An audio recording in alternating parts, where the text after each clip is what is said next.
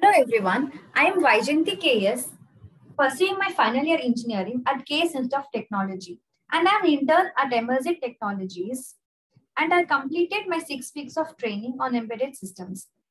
The project I'll be presenting you is microwave oven simulation.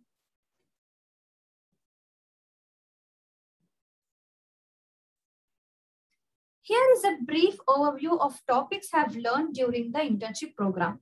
Introduction to C and data types. C is a general purpose language and mid-level language which can be used to develop software like operating systems, databases, compiler, and so on, or to develop portable applications. It has various data types like char, int, float, or double, etc. And I've also learned about arrays, pointers, and functions used in C, and conditional constructs and operators, and also storage classes and preprocessors. And also I've learned the difference between microprocessors and microcontrollers, and introduction to embedded systems with the help of microcontrollers, and an overview of different software used, that is MPLAB IDE, PiximLab, and XE8 compiler. And I've also attended DISHA workshop. So this is the contents of my project: introduction to embedded system, microprocessor versus microcontrollers, microwave oven as an embedded system, requirements of the project, architecture of PiximLab, internal architecture of PIC16F877A, project demonstration, and learning outcomes. First of all, what is embedded system? The term embedded system refers to a computer system integrated with a computer processor, computer memory, and input-output peripherals devices to perform specific function within the mechanic or electronic system. So this is the picture of an embedded system on a plug-in card with processor, memory, power supply, and external interfaces.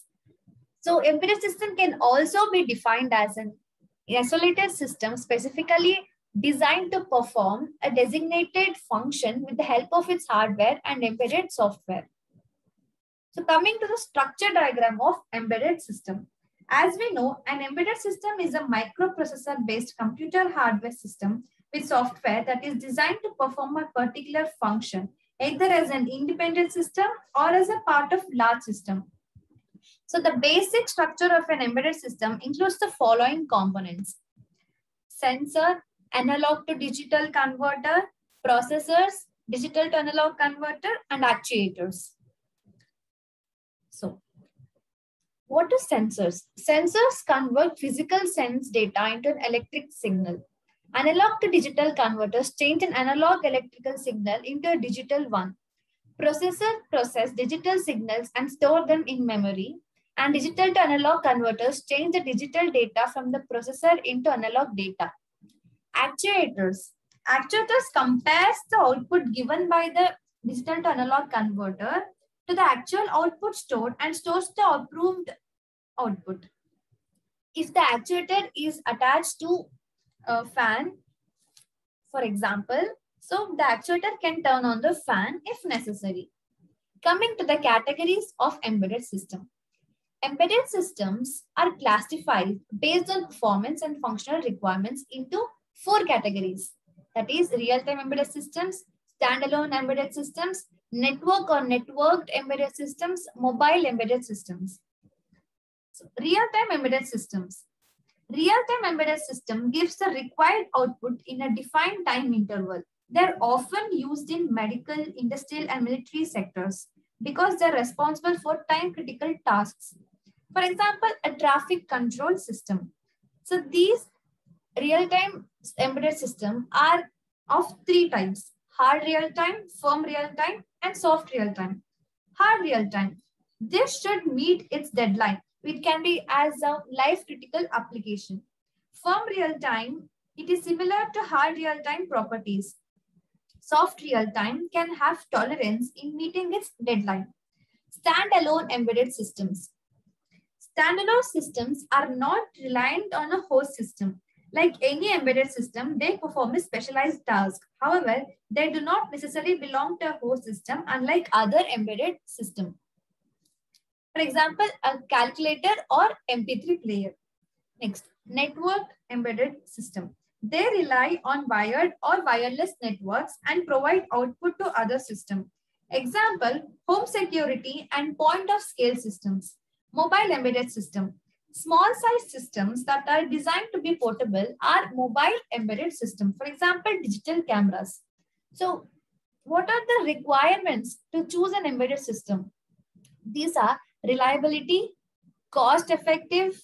They should be cost effective. The system should be cost effective and it should be of low power consumption and efficient usage of processing power and efficient usage of memory. So these are the points to keep in mind while choosing an embedded system. So these are some examples of embedded system. Mobile phone, tablet, washing machine, TV, microwave oven, and refrigerator, ATM machine, Wi-Fi modem, printer, traffic lights, etc. So what are the difference between microprocessors and microcontrollers? Microprocessor is a computer processor where the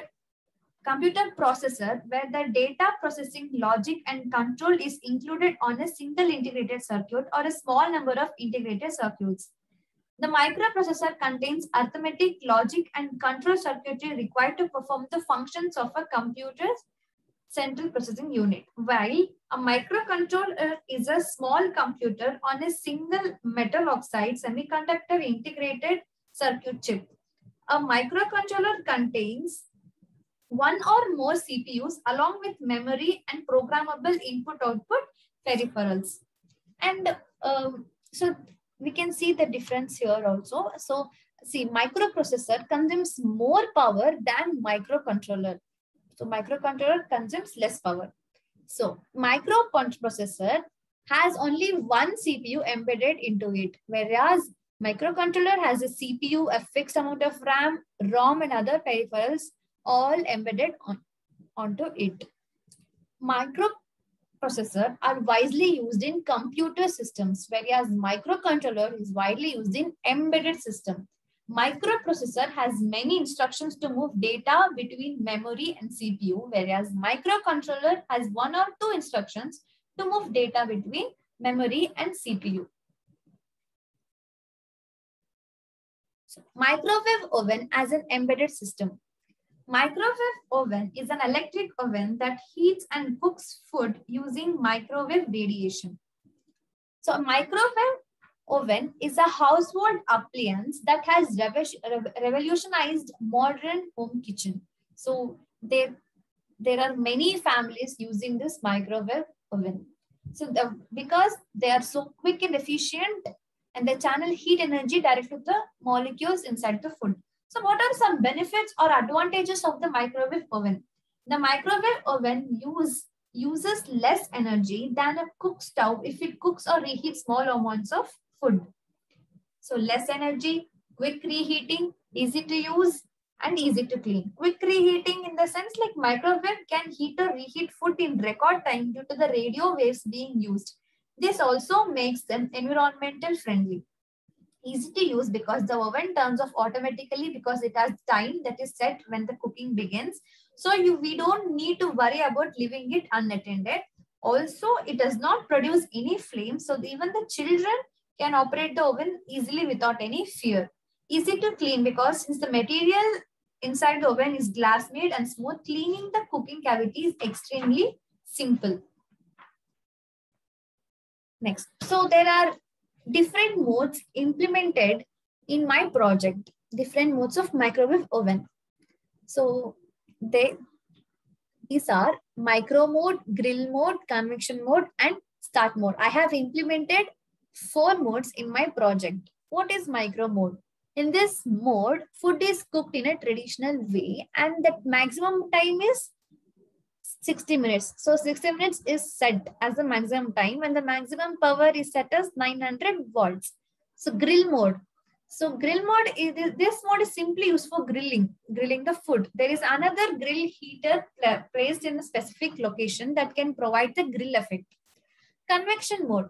So in this convection mode, the heater is turned on and the fan is provided within the microwave chamber that circulates air throughout the chamber to give that baking effect to the item or food placed inside.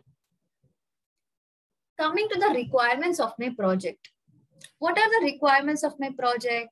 Knowledge in embedded C and MPLAB IDE software, X8 compiler, PiximLab simulator, PIC16F77A microcontroller. So this is the microcontroller I'll be using for my project. And this has like 16x4 CLCD. CLCD is character liquid crystal display and tactile switch and matrix keypad and timers. So I'll be briefing about these components. Embedded C. Embedded C is a programming language which is used to control the hardware peripherals used in the embedded system. It plays a crucial role to make the microcontrollers run and perform some actions. So we can see the difference between C programming and embedded C programming. C programming possesses native development in nature, whereas embedded C programming possesses cross development in nature. C programming is independent of hardware architecture. So embedded C is dependent on hardware architecture like microcontrollers or other devices. So embedded C is a set of language extensions for the C programming language by the C Standards Committee to address commonality issues that exist between C extensions and different embedded systems. So they typically require non-standard extensions to the C language in order to support enhanced microprocessor features such as fixed point arithmetic, multiple distinct memory banks, and basic input-output operations. So this is the software which I've used for coding my project, MPLAB IDE. So MPLAB Integrated Development Environment is an expandable, highly configurable software program that incorporates powerful tools to help us discover, configure, develop, and debug and qualify embedded designs for most of our microcontrollers and digital signal controllers. For my project, I have used version 5.35, which is a snapshot of it. So this is the snapshot of my software in my system. Now, coming to the architecture of PiximLab. So there are many different components associated with it. There is a microcontroller that is PIC16F77A. In my case, like for example, I have used this in my project. So I'll be explaining about this as a microcontroller here.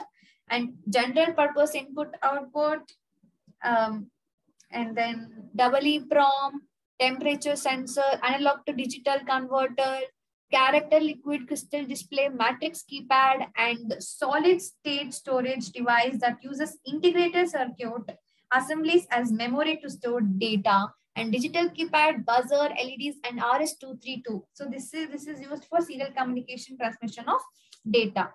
So overall, PiximLab is a real-time emulator of development boards with integrated MPLAB X, AVA GDB debugger. It supports several devices or spare parts that can be connected to the boards for simulation. So this is the PiximLab simulator. So this is the board. This is the PiximLab simulator board. So to implement my project, I am going to use this simulator board. So now coming to the peripherals of the board.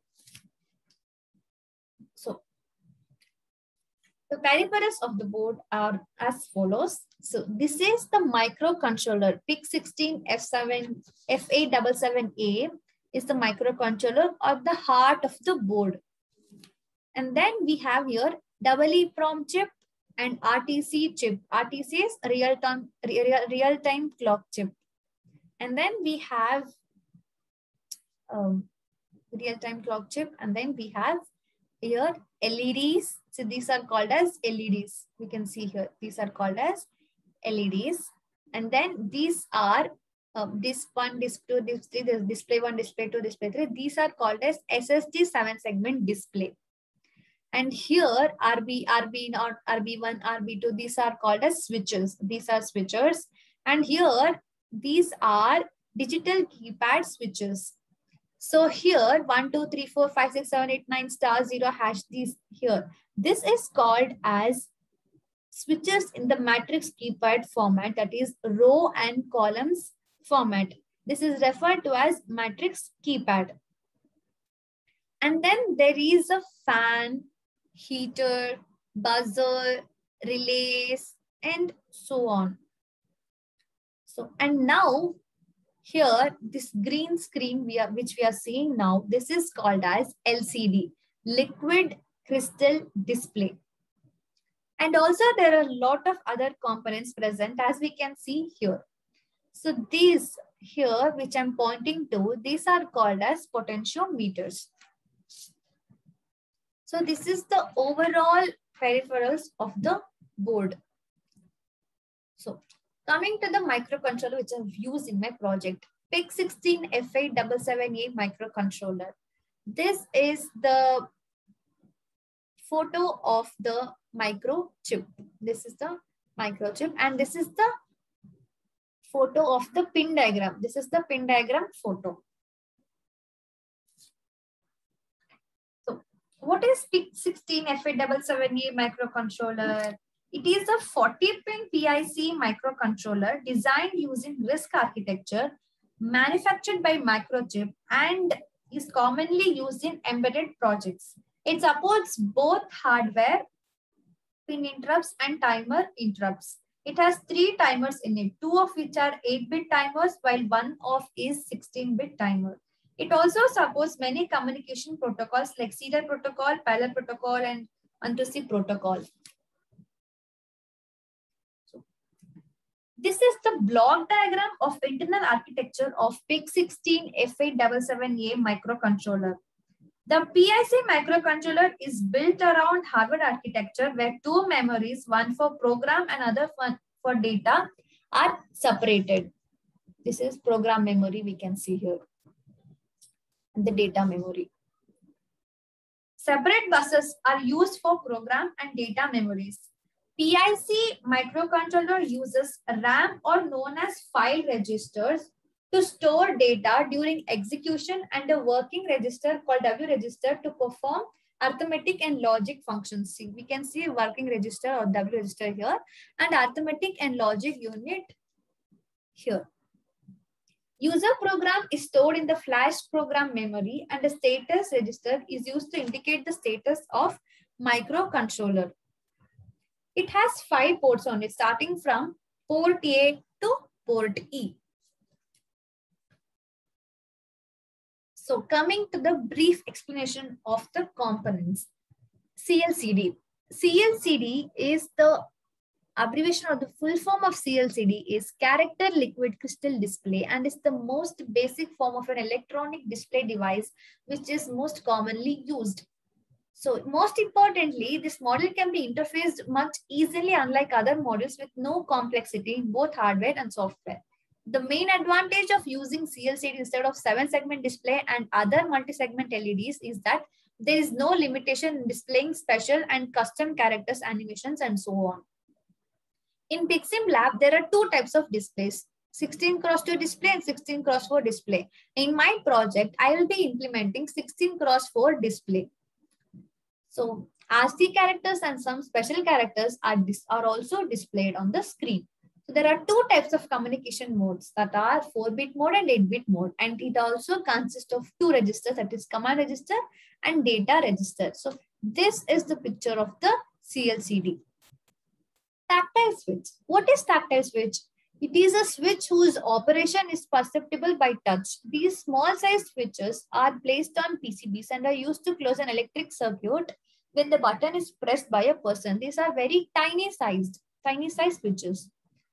So there are optional features such as size, board mounting, and sealing structure for us to select for their applications, and so on. My project uses this switch to select the mode of operation as well as to set the temperature and time. Bouncing effect. There is a metal plate and terminal, as we can see here. Spurious pulse detection while pressing or releasing the tactile switch is called as bouncing effect. Matrix keypad. As I've already told about the matrix keypad while explaining about the peripherals of the Pixim Lab simulator, that board. So what is matrix keypad? It is a small compact input device that accepts user inputs and processed by microcontrollers. A matrix keypad is the kind of keypad you see on microwave ovens, gas pumps, and calculators. So it consists of number of tactile switches arranged in row and column format. The advantage of the advantage of matrix keypad is that the use of it will allow the programmer to reduce the number of pins to be used. So the picture here is the 4x3 matrix keyboard. Interrupts and interrupt service routine. Interrupt is a signal to the CPU to immediately begin executing different code, the code that is written in response to the cause of the interrupt. So basically, interrupt is a communication process that is set up in a microprocessor or a microcontroller in which an internal or external device requests the microprocessor or microcontroller to stop the processing, and these microprocessors and microcontrollers acknowledges the request and attends the request. So this is about the interrupt. But what is interrupt service routine? That is ISR. It is a software routine that hardware invokes in response to an interrupt. ISR examines an interrupt and determines how to handle it and executes the handling and then returns to a logical interrupt value. So one of the basic example can be a routine that handles keyboard events such as pressing or releasing any key. So coming to the part of timers. Timers is a clock that controls the sequence of an event while counting in fixed or defined intervals of time. A timer is used for producing precise time delay. So it is an important application in embedded systems as it maintains the timing of an operation in sync with a system clock or an external clock. The PIC16F577A PIC microcontroller has 3 timer modules. They are named as timer 0, timer 1, and timer 2. The timer 0 and timer 2 are 8-bit timers and timer 1 is a 16-bit timer. So these modules help to perform various timer, counter, or PWM generation. So this is the block diagram of timer. See, oscillator and external clock is connected to the clock select and prescaler, timer enabled or disabled here, timer count, overflow, or interrupt enabled. Now, coming to the demonstration of my project. So I'll be demonstrating my project, that is microwave oven simulation using MPLAB IDE and PixSimLab software.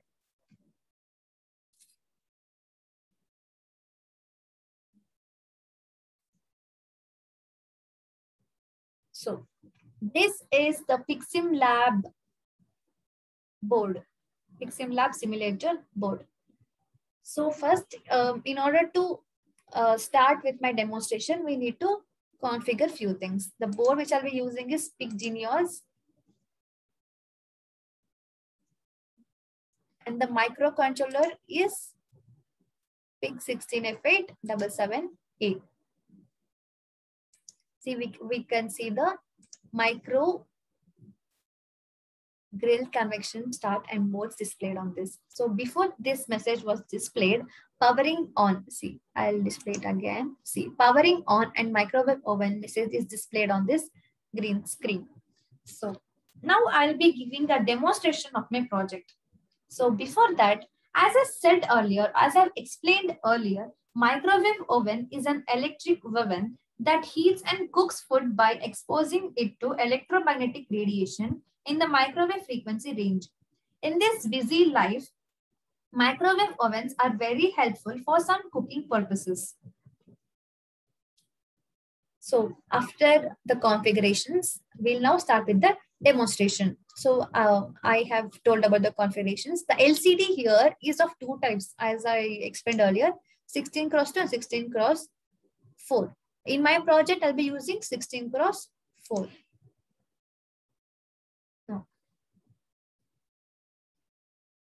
So there are 4 modes in my project: micro mode, grill mode, convection mode, and start mode. In order to implement micro mode, we need to press 1. In order to implement grill mode, we need to press 2. For convection mode, 3. And for start, we need to press 4. So let us start with micro mode. So I'll be pressing here 1. So the maximum power set is 900 volts.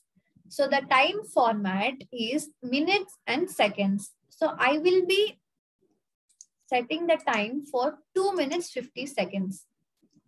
So in order to clear the value or in order to erase this value, I have to press start key. So this clears the entered value and displays 0, 0. Now, I will be giving new value as 40 seconds. So in order to enter this, I have to press hash key. So now we can see my timer has started and the fan has started to rotate. So in order to resume this time, we need to press 4 and to pause 5 and to stop this, we have to press 6. So I'll be pausing my time now. As we can see, I have paused my time to at 22 seconds and the fan has stopped rotating as well. So to resume the timer, I need to press 4. So now we can see I have resumed my time and the fan has started to rotate. And the buzzer should be on the left side to hear the buzzer sound.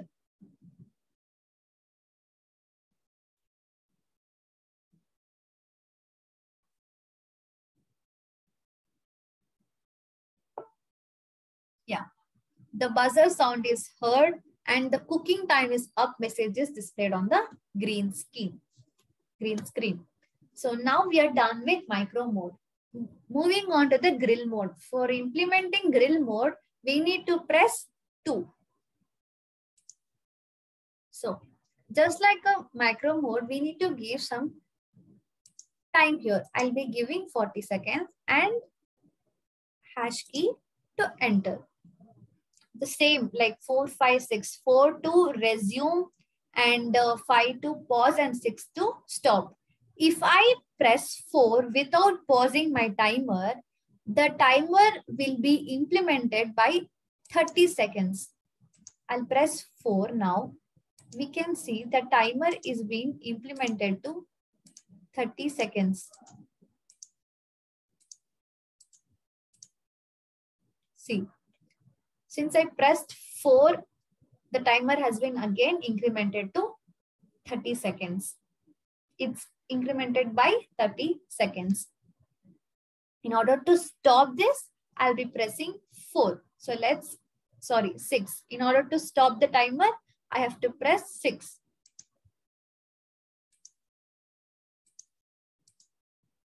So the timer has been stopped and the fan has also been stopped rotating. Now we are done with micro mode and grill mode. Moving on to the convection mode. To implement convection mode, we need to press 3.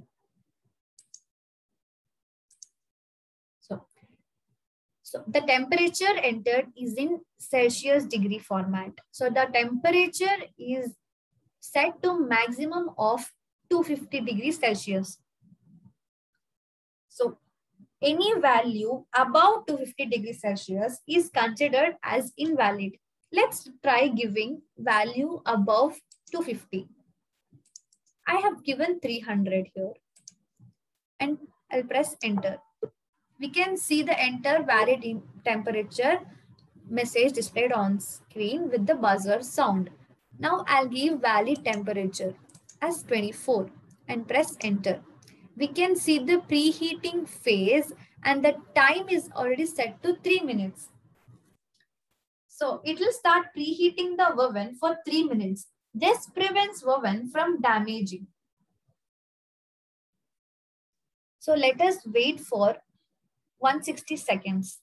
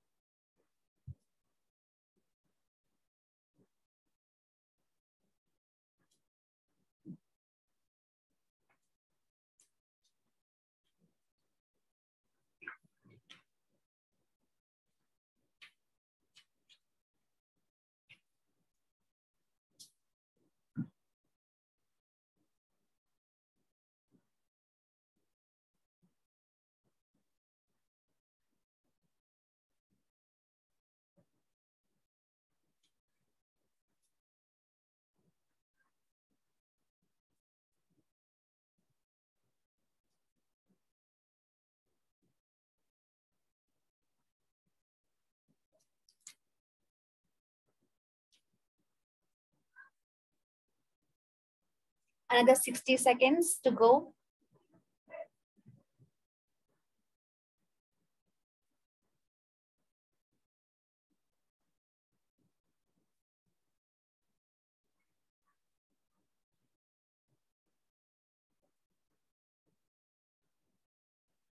So here, this button here should be towards the LCD in order to see the messages or anything displayed on the green screen. If we set this button towards GLCD, we cannot see anything displayed on the green screen.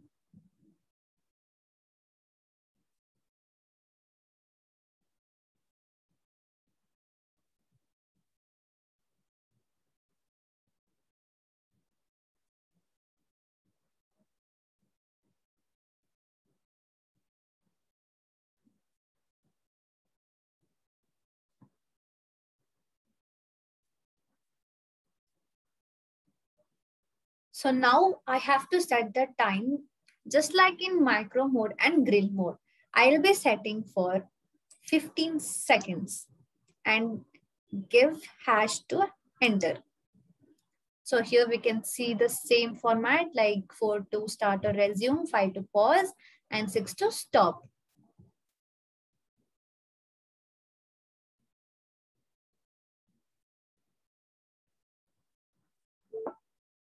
And now when the timer has gone down to 0, the cooking time is up, is the message has been displayed with the buzzer sound. And the last mode I'll be implementing is start mode. So to implement that mode, I have to press 4.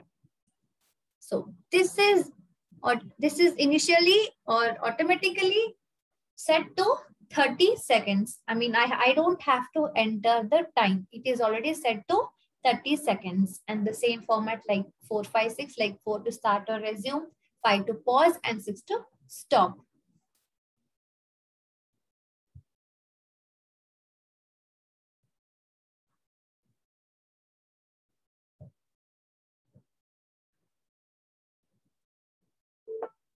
Now, cooking time up message is being displayed with the buzzer sound on. So I have implemented all 4 modes in my project.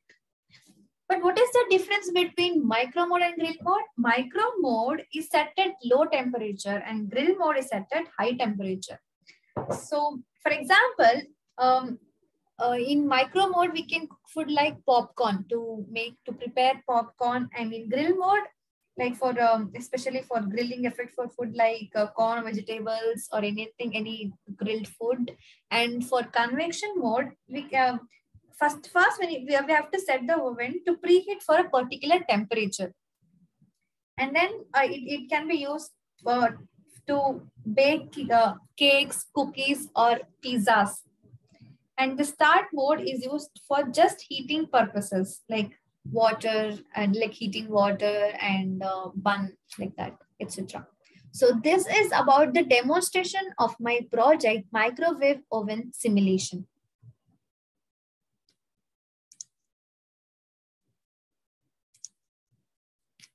Now, what are the learning outcomes of my project and my internship?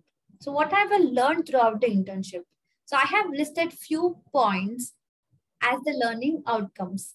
I have gained in-depth knowledge about the internal working of embedded systems, and I have hands-on programming and domain skills, and I had real-time experience throughout my internship and was introduced to different software along with their interfacing, and I exhibited better problem-solving skills by analyzing underlying issues to challenges, and I had a good exposure in standard industry practices of software development. I would like to thank Emertxe Information Technologies for giving me such a wonderful opportunity to gain my technical knowledge. And I would like to thank my mentor as well, Rajni ma'am, for supporting me and guiding me throughout the internship. Thank you.